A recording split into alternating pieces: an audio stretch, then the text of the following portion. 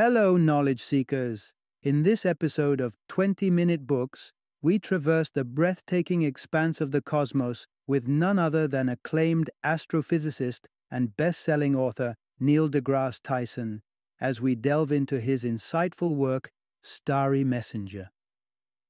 With Tyson's unique cosmic perspective, this book presents a captivating view of human existence in the grand context of the universe itself, an exercise not to diminish our worldly affairs, but rather to extract insights that enrich our existence on the cosmic anomaly we call home. As the director of the Hayden Planetarium at the American Museum of Natural History and the charismatic host of the Emmy-nominated podcast Star Talk, Tyson is a celebrated figure in the scientific community, lauded with esteemed awards like the Public Welfare Medal from the National Academy of Sciences and the Distinguished Public Service Medal from NASA. Starry Messenger is an enlightening journey ideal, not just for thinkers and stargazers, but also for politicos seeking fresh perspectives on timeless questions, as well as scientists and rationalists dedicated to the pursuit of truth in our world and beyond. Uncover the wonder of the universe in just 20 minutes with us on this episode of 20-Minute Books.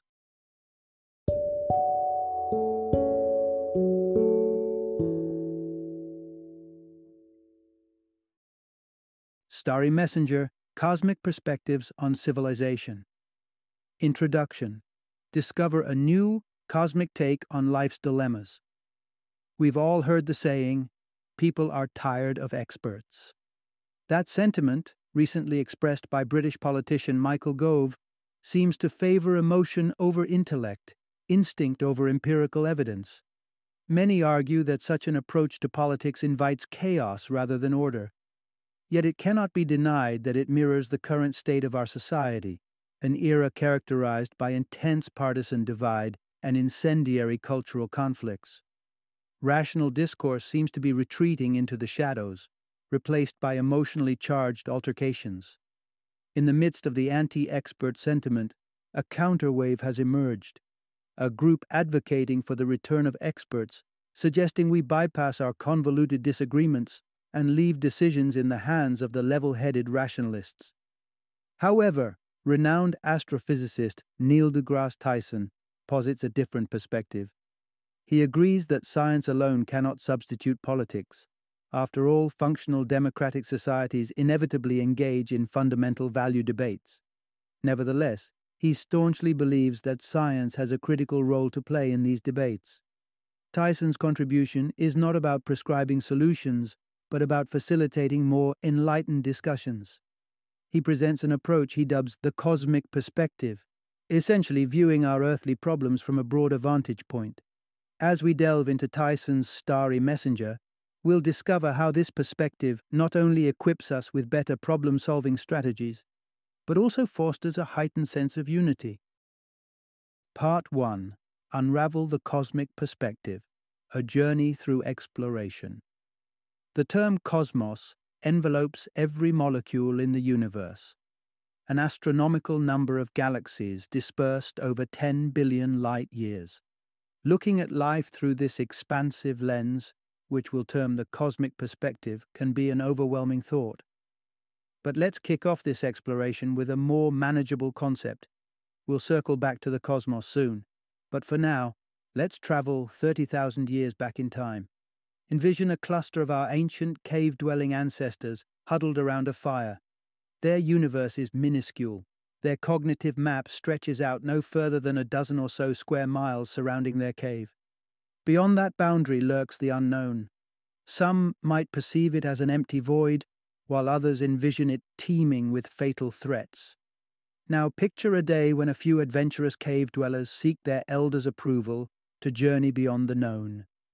The elders, venerable due to age and experience, contemplate the pros and cons. Deciding there are more immediate concerns, they postpone exploration. Consequently, the group stays confined to their cave, grappling with its challenges. Visualize a similar scenario unfolding in a different cave. But this time, the prospective explorers win the argument. Perhaps these elders see further into the future, Or maybe they're simply more audacious. Regardless, their decision profoundly alters their existence. On occasion, you must exit the cave to resolve your cave issues. The unexplored contains elements of risk and danger, yet it also presents the prospect of medicinal plants, innovative tools, new food, water, and shelter sources. Most importantly, it unravels new ways of thinking, a concept embraced by many scientists and intrinsically human. American poet T.S. Eliot encapsulated this idea in the following verses: "We shall not cease from exploration, and the end of all our exploring will be to arrive where we started and know the place for the first time." In essence, exploration is as much about the journey as the destination. When we venture out, we don't just unearth new worlds, we also learn to perceive our known world in unprecedented ways. Neil deGrasse Tyson argues that this is the essence of the cosmic perspective. Adopting this viewpoint means broadening our frames of reference, reframing familiar ideas, and perceiving our starting point in a completely new light. And this indeed changes everything. Part 2. The lunar voyage that gave us a fresh view of Earth. Let's catapult from our cave-dwelling forefathers to the tumultuous year of 1968. Cultural and political boundaries were being redefined across the globe. In the United States, civil rights activists reshaped the meaning of citizenship. Students in Prague, Paris, Mexico City, and Tokyo challenged the status quo, dreaming up new utopias. The Beatles' fusion of sitar and Western pop music transformed the music scene, while hippies sought enlightenment in psychedelic substances. Yet, the most profound exploration of 1968 happened in the realm of science. On December 21st, the first manned spacecraft reached the Moon. Apollo 8 orbited the Moon 10 times before returning to Earth. During one of those passes, astronaut William Anders snapped the iconic photograph known as Earthrise. If the cosmic perspective could be encapsulated in a picture, this image of Earth rising over the stark lunar landscape would be it. Reflecting on the Apollo 8 mission half a century later, Anders said their goal was to explore the Moon but ended up discovering Earth. Mike Massimino, an engineer who was part of several space shuttle missions, shares this sentiment. In his memoir, Spaceman, he writes about his first glimpse of Earth from space. Initially, he thought it resembled what heaven must look like from Earth. He soon corrected himself. This is what heaven looks like. In essence, by venturing into the heavens, we rediscovered our home planet. We journeyed back to our starting point. With Earthrise spreading across the globe, people began seeing Earth in a new light. Factories belching out pollution in Pennsylvania, acid rain destroying Polish forests, and oil-coated beaches in the Niger Delta were no longer local concerns. They emerged as manifestations of a bigger issue plaguing a collective global ecosystem. We began to understand the environment as a unified entity deserving of universal concern, triggered by the literal and metaphorical act of zooming out. This shift in perspective sparked a wave of environmental legislation. From 1968 till the final Moon mission in 1973, countries globally implemented laws to control industrial pollution, emissions, and the use of harmful pesticides like DDT. Organizations dedicated to protecting natural resources and curbing overfishing were established. The United Nations started observing Earth Day, championing global environmental protection. In theory, this eco-consciousness could have surged earlier. For example, Rachel Carson's Silent Spring, detailing the devastating effects of industrial pesticides, was a bestseller in the US for over 30 weeks between 1962 and 1963.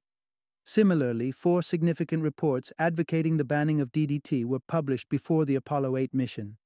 Yet, mass environmental awareness didn't take flight until the Apollo missions to the Moon. That is no mere coincidence. It underlines that our concern for the planetary ecosystem bloomed from the seeds of the cosmic perspective. Part 3. When Mother Nature laughs at our human assumptions.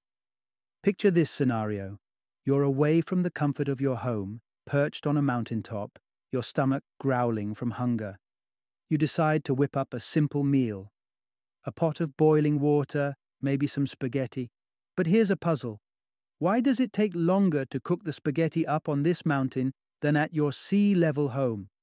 The answer lies in an often overlooked aspect of our lives: air pressure. Liquids have a boiling temperature that sways with the ups and downs of air pressure. At sea level, water reaches its boiling point at 100 degrees Celsius. Go up 10,000 feet, and this drops to a mere 90 degrees, thanks to the reduced air pressure. The result? Your al dente spaghetti needs extra cooking time. So, here's the takeaway. Lower air pressure equals lower boiling point. But let's push the envelope further. What about cooking pasta on Mars? Setting aside the whole "you'd suffocate instantly" technicality, the question to ask is, what would be the boiling temperature for water in Martian kitchens? When you keep lowering air pressure, the boiling point of water eventually dips below its freezing point. This means water would boil at sub-zero temperatures, a state known as the triple point where it exists as a solid, liquid, and gas all at once. Such intriguing phenomenon is commonplace in places like Mars, proving the cosmic perspective's knack for muddying our commonly held beliefs. It's no wonder that scientists, trained to question such boundaries, revel in this ambiguity. When it comes to cultural and political issues, however, it's a different ballgame. For instance, questions surrounding fluidity in sex, gender, and sexual preference have sparked a lot of debate as they challenge ingrained beliefs and long-standing norms. But to astrophysicists, the concept of a continuum is practically second nature. Consider the colors of the rainbow. Our culture teaches us to see 7: red, orange, yellow, green, blue, indigo, and violet. But with a closer look or an expanded color vocabulary, we could identify thousands more. The alternative? Use wavelengths of light to classify colors instead. Neil deGrasse Tyson sees gender in a similar light, as a cultural construct. In an experiment on a New York City subway, Tyson attempted to categorize his fellow commuters as male or female based purely on their facial features, stripped of adornments like earrings, lipstick, or facial hair. Despite conventional views on masculine and feminine facial features, Tyson found these traits scattered randomly across the faces of his co-commuters. He realized that without socially coded cues, humans were largely androgynous. Social coding, it seems, is a powerful tool in reinforcing gender norms. Whether it's growing a beard or waxing, wearing clothes from the men's or women's section, or adorning oneself with jewelry or makeup, our gender identity is continuously invested in and performed. Strip away these layers and you'll find a broad spectrum of physiological traits. Historically, societal conventions and religious dicta have firmly established the lines of gender identity. Joan of Arc, for instance, was sentenced to death partly because of her insistence on wearing men's clothing. But we have to remember, tradition has been wrong before. Galileo was tried for heresy for asserting that the earth revolves around the sun, a claim that we now know as a fundamental truth. The natural world, after all, has a habit of shattering our assumptions. Why should gender be any different? Part 4. The Grand Cosmic Lottery and Our Winning Ticket. As we wrap up this journey of exploring our cosmic perspective, let's delve into a big number, an astronomical figure that boggles the mind. That number? It's 10 to the power of 30. In its expanded form, that's a 1 with a trail of 30 zeros. This figure represents the assortment of viable human beings that our genome can create, an astounding million trillion possible humans. To give you a sense of the enormity, consider this. The total count of humans ever born is estimated at about 100 billion. What does that mean? It means we've only explored a minuscule 0.00000000000000000000000000000. 1%. That's 16 zeros for you. of all the possible human beings that could exist. It's the proverbial needle in the haystack, a drop in the vast ocean. This is the lens through which we see how rare and improbable our lives truly are. Every one of us has hit the jackpot in this cosmic lottery, a stroke of luck we might never experience again. Sure, theoretically, if you comb through all the million, trillion variations possible in the human genome, you might stumble upon another version of you, a perfect twin of sorts. But let's get real. Practically speaking, there's only one of us, each unique in our existence. Isn't it miraculous, then, that we get to live on this cosmic anomaly called Earth, gaze at the sprinkling of stars in the night sky, and ponder the mysteries of life? Final summary. Our insatiable curiosity to understand the universe is essentially a drive to uncover the unknown. This deep-seated yearning propelled our ancestors to traverse vast oceans, and in the last century, it spurred mankind to land on the moon. But no matter how far we ventured, we always found our way back home, bringing with us newfound knowledge that allowed us to perceive our world with fresh eyes. This is the power of the cosmic perspective. It allows us to look at life on Earth, challenging our preconceived notions and pushing us to transcend the boundaries of our understanding. It paints our civilization in a light so bizarre, yet so profound, reminding us of the sheer miracle of our existence.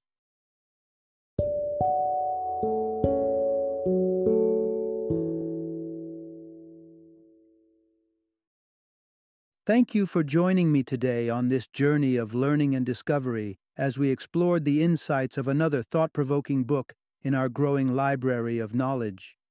If you've enjoyed our time together, please take a moment to follow our podcast, give us a 5-star rating, and share 20-minute books with other knowledge seekers. Your support truly means a lot. Don't forget to join me again in the next episode, where we will delve into another enriching book. Until then, happy reading and happy listening.